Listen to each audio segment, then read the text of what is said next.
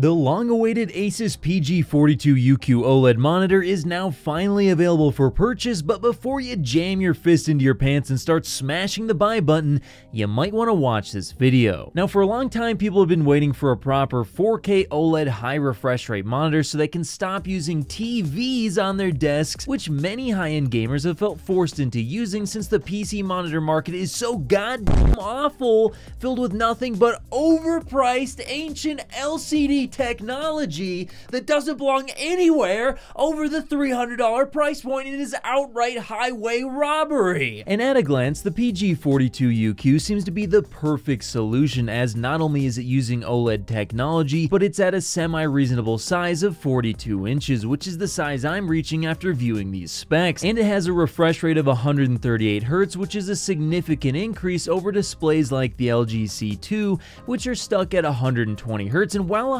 120Hz is good, it's not ideal for competitive gaming and can leave you at a significant disadvantage to those Adderall snorting, G Fuel butt chugging Twitch streamers playing on their 360Hz monitors and slamming their eyeballs directly into the screen. Not only that, but the OSD on the PG42UQ has been built for gamers first and should be a smoother experience when using with a PC, and most importantly, it should be more color accurate out of the box, meaning that you should be able to do some decent editing and professional work without having to fully color calibrate the display like you do on the LG C2. And it should have a mode which allows the whole screen to stay the same brightness even when opening large white backgrounds like an image of your pasty skin, thanks to the integrated heatsink on the panel, whereas on current LG OLED TVs, there's no way to reduce the very aggressive ABL. So all in all, it sounds like a great monitor, but I have a few major issues with it. First, let's talk about the price and availability. Now, these aren't horrible, but it has to be noted that the PG42UQ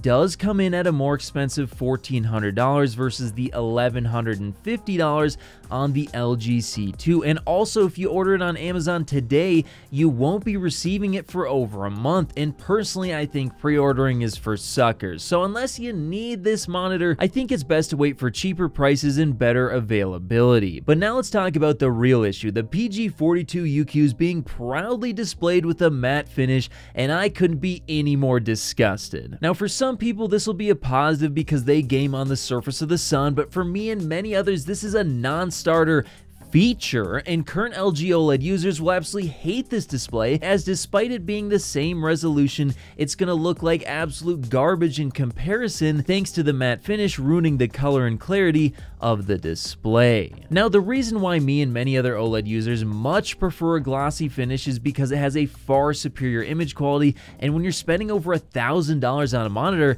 that detail is very important. In fact, the only way I can describe how bad a matte finish looks is this. Imagine someone took a beautiful display and then they took 200 grit sandpaper to it and finished off by smearing Vaseline all over the top. I'm not even exaggerating. When light is diffused all over the display thanks to the matte finish, it looks really awful, and this is why a matte finish should never be used on high-resolution, expensive displays and should be relegated to cheap or office monitors where there's too much light that would cause distracting reflections. So overall, the PG42UQ looks like it could be a fantastic display, but unfortunately, the image will likely be completely ruined by the matte finish unless this is some type of new finish we've never seen before, and that combined with the very high prices, why ultimately I can't recommend this display. And for the love of God, can we stop putting matte finishes on high-end monitors? Christ, what a shame. So there you have it. Hopefully this helped you out with your purchasing decision, but hey, do you think I'm wrong? Let me know your thoughts in the comments below. And also, I want to give a big shout out to RuPro for sponsoring this video. Are you tired of slow, tiny cables? Well, no longer, because this baby can deliver perfect quality 4K 120Hz HDR content up to an incredible 33 feet thanks to its mind-blowing 48 gigabits per second bandwidth, which is perfect for the new RTX 30 series cards if you're looking to run a new 4K high refresh rate HDR monitor or a new LG OLED 120Hz 4K TV with your PS5 or Xbox Series X. And best of all, it's backed by a 5-year warranty. So if you want to get a high-speed, high-quality cable, be sure to click the link in the description below to find out more.